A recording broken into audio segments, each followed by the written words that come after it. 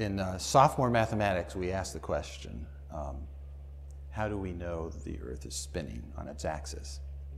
Ptolemy, one of the first of the great astronomical scientists,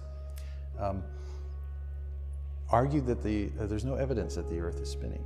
You might think that the sun moving from the east to the west on a daily basis is evidence enough. And he seems to think that that's possible, but there's no physical evidence, right? We don't feel ourselves moving.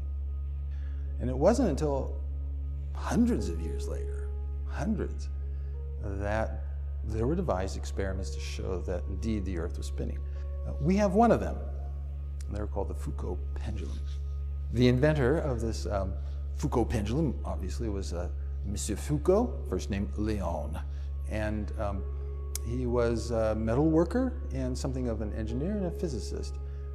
In his basement, and it must have been a large basement, he, in doing some metalworking, noticed that a long, slender rod that he had in a lathe, which he also had spinning, he accidentally set vibrating. It remained in the same vibrational orientations, and it struck him that he could use that physical principle of a vibrating object wanting to stay in its plane of vibration to demonstrate the rotation of the Earth. All he needed was, instead of a vibrating rod, a pendulum, another vibrating apparatus, and instead of a lathe that's twisting, he would fix it in the Earth. In doing that, he was able to demonstrate that, in fact, the Earth was spinning.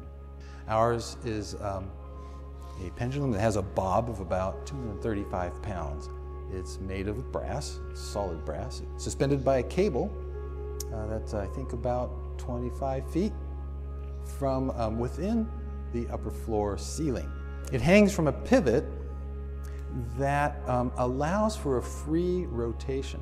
In this case, it's the rotation of the building, St. Albert's, about the pendulum. For the pendulum is doing only one simple thing, swinging up and swinging down.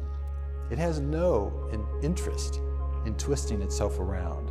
There are no extra currents of air or fans or shaking or anything like that that makes that pendulum to want to twist and move out of its plane of swinging. So the only reason that all these pegs behind me get knocked over in less than about 2 days, but certainly more than a day, is because it's not the pendulum twisting about, but the floor under the pendulum. In fact, if the floor, then the whole building, and if the whole building, then the whole Earth.